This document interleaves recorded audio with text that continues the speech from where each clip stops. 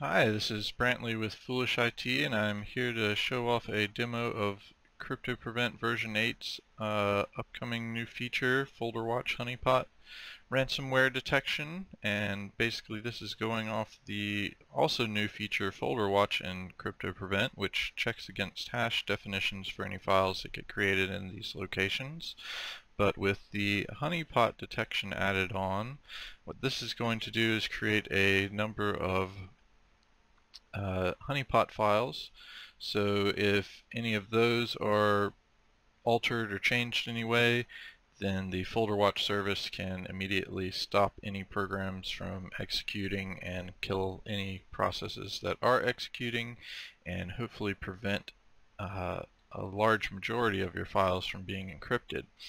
It does depend on the CryptoPrevent quick access, and essentially what that'll do is just provide you with the notification we'll see here in a few moments. Otherwise, if you don't have the premium edition and you're using this feature, it'll just shut down all your windows and shut down.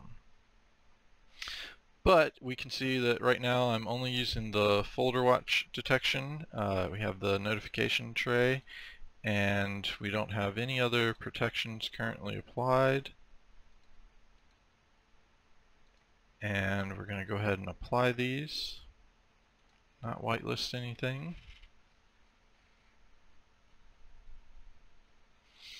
And I know for this feature we don't have to restart, so we're just going to say no here.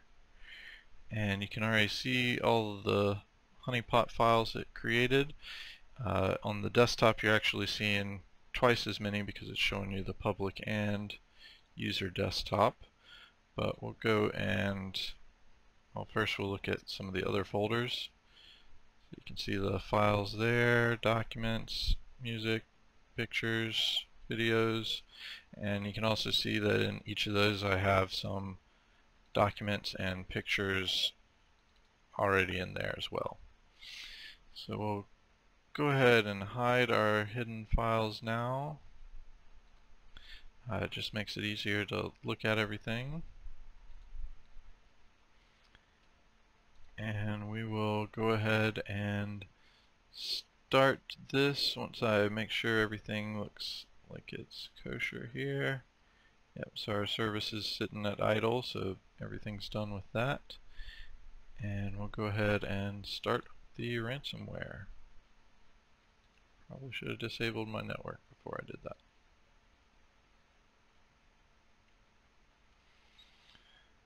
But we can see it looks like folder watch detection did detect some changes and has launched the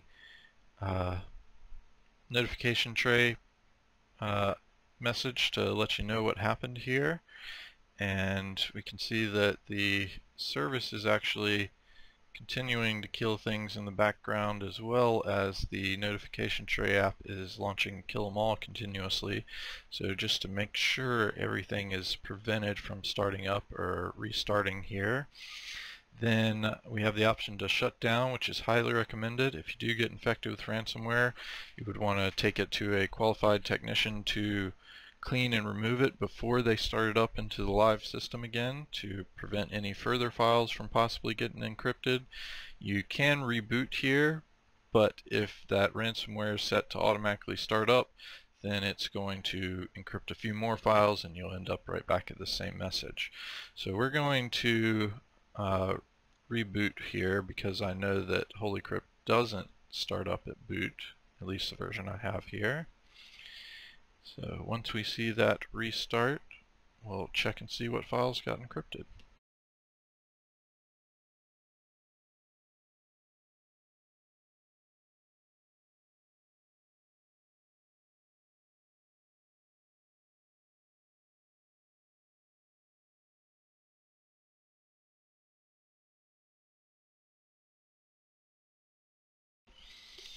Alright, so it takes a little bit more for Windows to get started up here, and I know it started once this network connection shows is disabled. But we can see right off the bat that some of the HoneyPot files did get encrypted here. So we're going to check through the files and see where it got stopped at. So should be started. So let's look at our files. Looks like it made it through that folder. Looks like it got stopped about right here. So we did have 11 plus 7, so about 18 files that were legit that got encrypted. And let's look at our other folders. I can tell right away that none of this got encrypted because none of our HoneyPot files are showing. So yeah, all those look good. Documents, same thing, nothing got encrypted.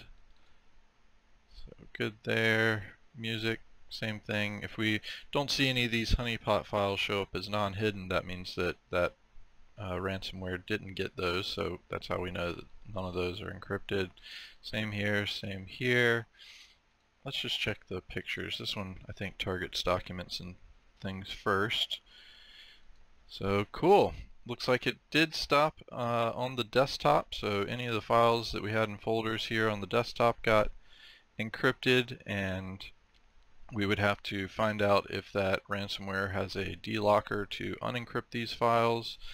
But none of the files in our documents or downloads or pictures or videos got encrypted, so it did stop it at a certain point, and I mean that's better than having all of your files encrypted. So this is all based off of timing, so this is fighting against CryptoPrevent monitor service, and since they're on the same computer, they're sharing resources and fighting resources, and that's just how much the ransomware in this case was able to get through.